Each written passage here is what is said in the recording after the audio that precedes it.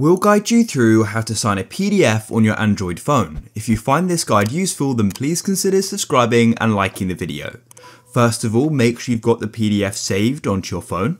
And what we need to do is we need to go and get an app to do this. So open up the Play Store and go to the top and click on search. The app I like to use is called Adobe Fill and Sign. So just go and type in that. I just type in Adobe Sign and it should appear. Here it is right at the top here. Then what you can do is go and click on install and wait. After it's finished, you can then go and click on open. To use the app, you will need to go and sign in with an Adobe ID. You can go and sign up if you don't have one, or you can sign in one of these methods here. I've now signed up, and then what we can do is go and click on select a form to fill out just here. You'll go and get this pop up and there's a few options. In this case, it's from a PDF file. So I'll click there.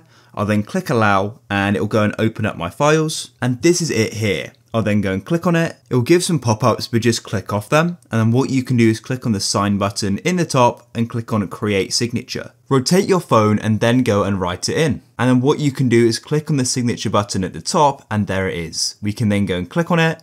And then what you can do is delete it, or you can go and resize it and you can position it where you want.